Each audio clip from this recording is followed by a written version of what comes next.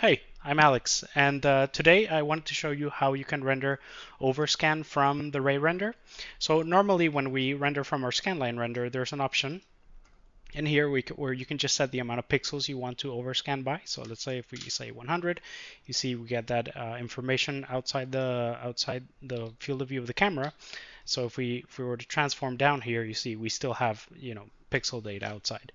So this comes in very handy when you're going to be applying distortion, for example.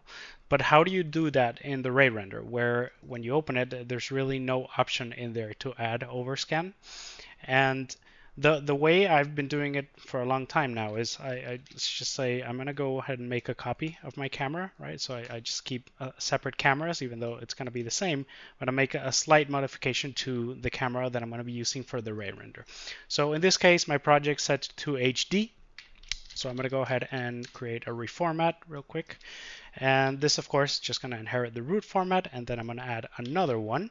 And this one is going to be multiplying the root format by this new one. So I'm going to go ahead and change this one to scale.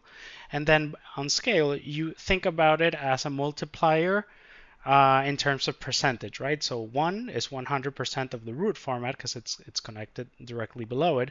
So if we were to set it to 1.1, that's essentially 10% larger than the root format, right? So let's go ahead and connect that to our background pipe in the Rayrender, right? And what happens is it just doesn't seem like it's doing much, but it is getting bigger in pixel count, right? So it's 10% larger than the format was before. That doesn't really help us much, but this is where it gets interesting. So if we go ahead and open both the camera and the reformat options here, for the camera, what you want to go do and go to the projection tab, right? And you see there's this option for window scale U and window scale V. You want to go ahead and expression link from that reformat to those two values, right? So I'm going to go ahead and expression link both, and then that way, whatever percentage you apply here is going to get applied to the camera as well. So let's keep it at 10%, right? And then the next thing you want to go ahead and do is you want to go ahead and add a reformat here, right below. And this one you're going to set to none because you don't want it to squeeze by or resize by sides or top. You just want it to go to, sorry, here you're going to go to none, right? And it's very important that you say preserve bounding box, right? So I'm going to make a copy here of my Rayrender just so you can see the difference.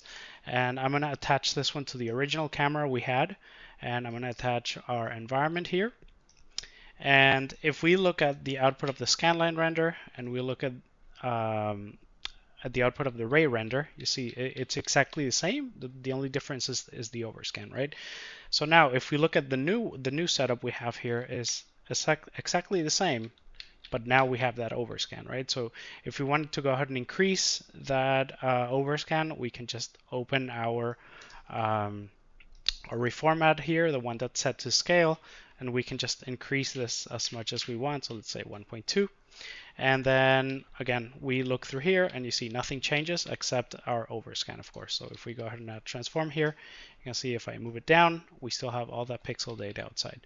So, not very straightforward, and unfortunately there's no option to just do it directly in the node, but this is, gives you exactly the same amount of control, and it's pretty easy to set up. Once you have it, you can just recreate it as many times as you need. All right, bye.